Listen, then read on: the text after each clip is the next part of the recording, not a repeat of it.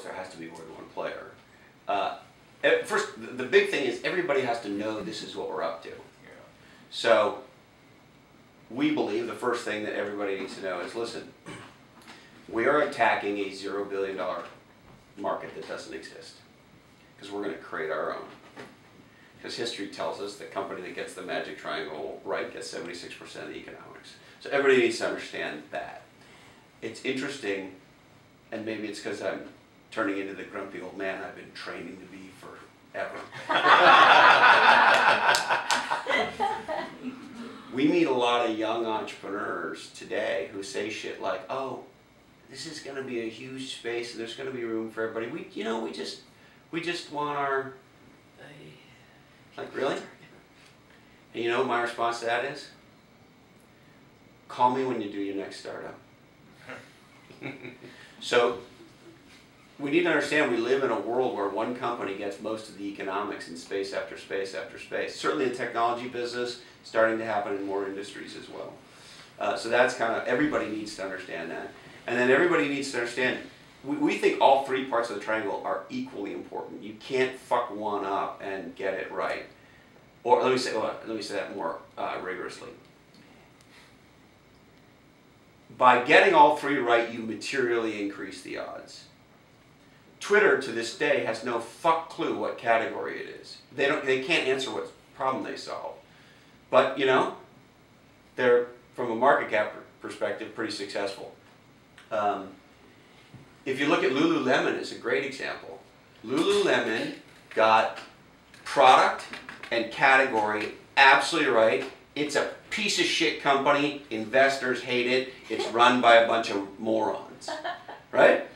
And yet, every woman in the world is running around in these things, and hallelujah, thank you, Jesus. It's like, oh, we talked women into wearing those, and when they go to the beach, we talked them into wearing their underwear. Yeah. Excellent.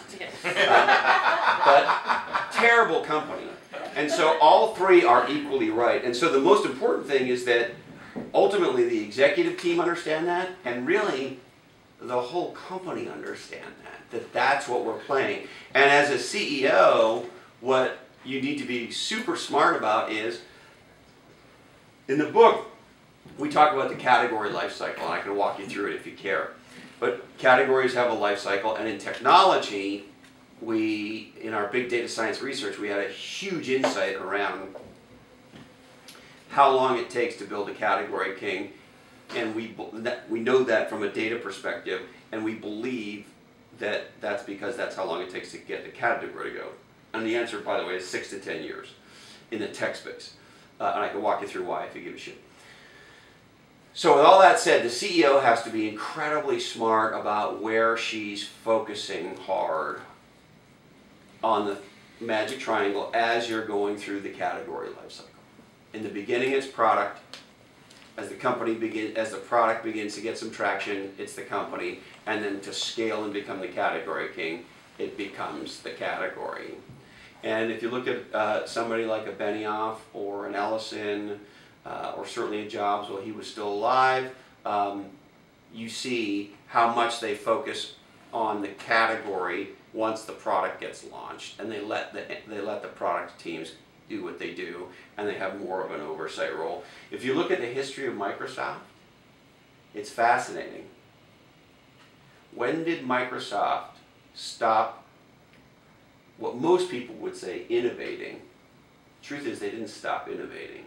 They stopped category designing. And Gates left. So we talk about the difference between designing a new category and harvesting an existing one. Ballmer is a legendary category harvester. Yeah. And a shit retarded category designer.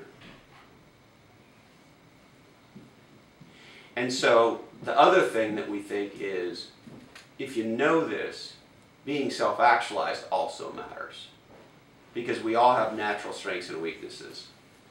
And so, to your point on the team, all three matter all the time, and from the CEO's perspective, she needs to shift her focus depending on where you are in the life cycle.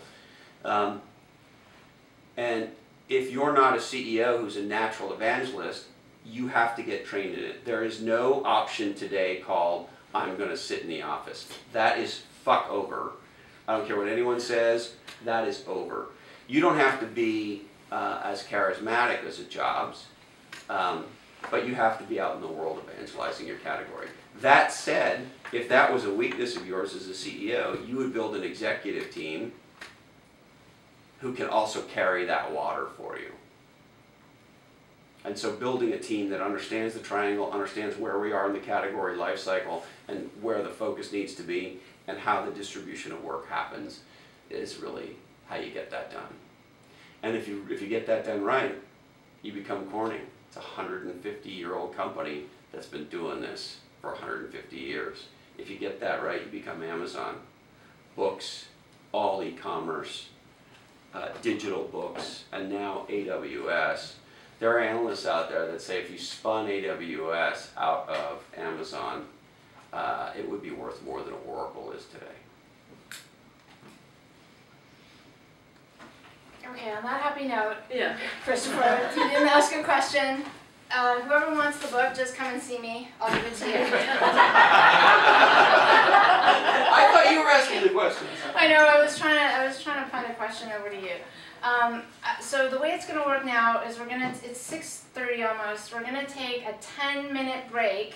Please refresh your drinks, do whatever you need to do in this short break, and then we're going to reconvene and listen to our musician. And also, if somebody wants an eye patch, I think to have 10 of them up here. And actually, maybe the person who puts the eye patch on first, but I don't want to scrum. So I don't know, just ask me for the book. And then we'll come back and we'll hear our musician play. And Christopher, I don't know when you're leaving, but he'll be around for a while. So if you have questions that you were shy to ask in front of the group, I'm sure he'd be happy to take them. And thank you very much, Christopher. That was the most